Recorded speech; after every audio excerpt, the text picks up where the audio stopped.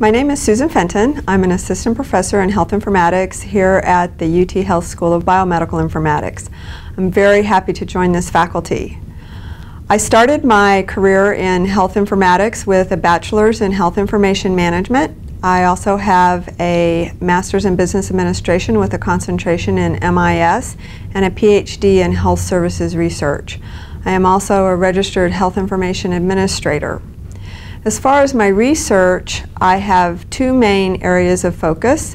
The first is workforce development.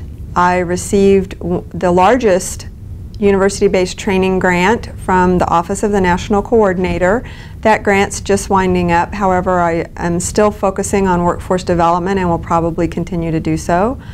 I also focus on data-based research, areas such as ICD-10 and the conversion, the impact on data quality, as well as workforce productivity and data quality in general.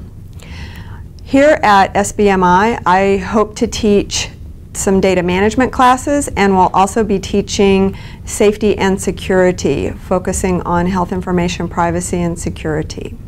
I'm very excited to be here at the School of Biomedical Informatics. I look forward to working with all my new colleagues and welcoming many new students.